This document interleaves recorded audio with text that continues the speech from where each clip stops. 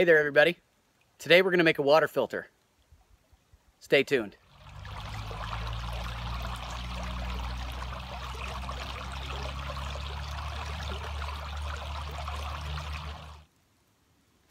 Making a water filter is important to be able to improve the clarity and sometimes the taste of your water.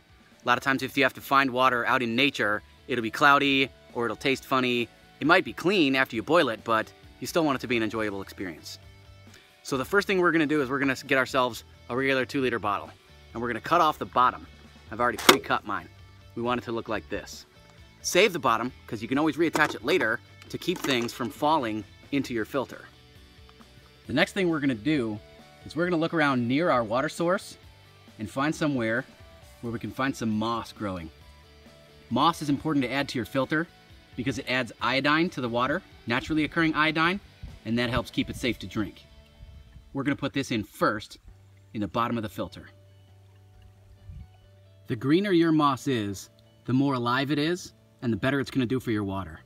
For example, this moss here is kind of dark green and yellowing in some spots. This other piece that I found, by contrast, is bright green and alive. We want to use this kind. So now with the moss in the bottom of the bottle, it should look like this.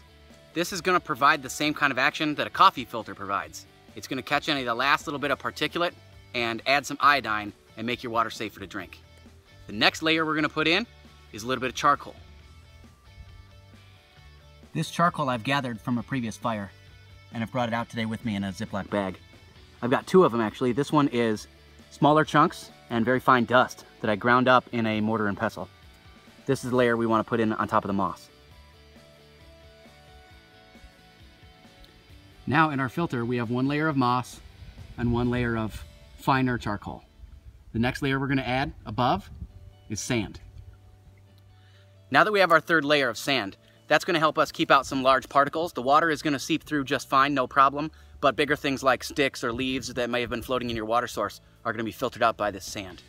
Next we're going to put in another layer of charcoal, but this time it's going to be more coarse to help serve the same effect, to make sure to charcoal the water and make sure to help filter out other floating particles. As you can tell, these pieces of charcoal are much bigger. We want them to be able to soak in the water for a few minutes as they percolate through. And then we're going to add our last layer, which is going to be 1 more layer of sand. That'll be the first thing that the water passes through, and the sand holds a second function on the top layer, is to keep everything else in the filter.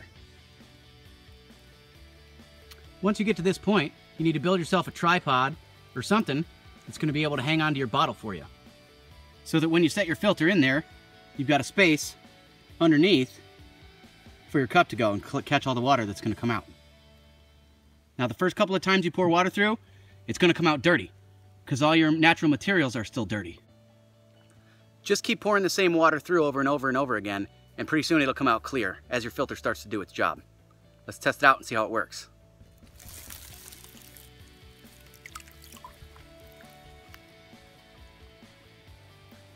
Pretty yellow, lots of floaties.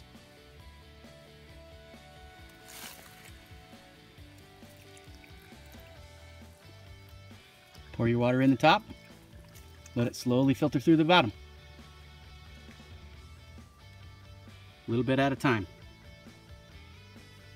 It's going to take a while. This is nature's percolator.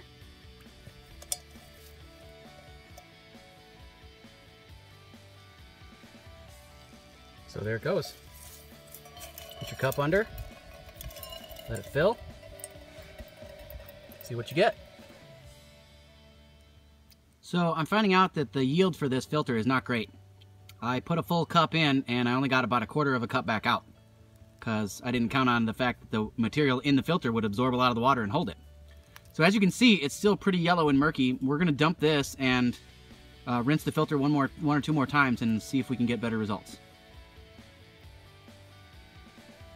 This is the second pour through.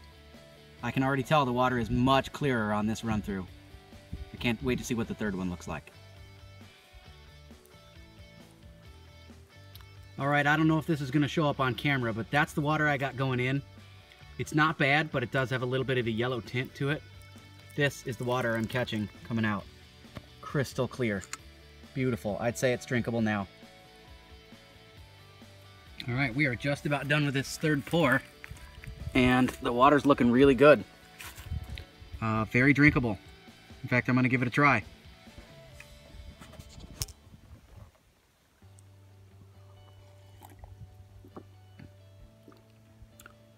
Tastes like home, just like out of the well. Probably a lot better than if it had a bunch of silt in it or mud or anything else. The good part is it's nice and cold.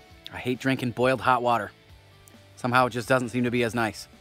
All right, so that's the water filter. Had good luck with it today. Remember, the bottle is not the important part, it's the layers. If you don't happen to have a bottle, you can use a lot of different things. You can use a clean sock, you can use a bandana, you can use a shemagh. You can use anything that'll help the water move through all the layers. That's what's important here. I used the bottle because I could pack all my stuff in it while I was bringing it out here. So if you're stuck in the woods and you need to filter your water to make it clear and taste better, you can always do that. Just remember to boil it first.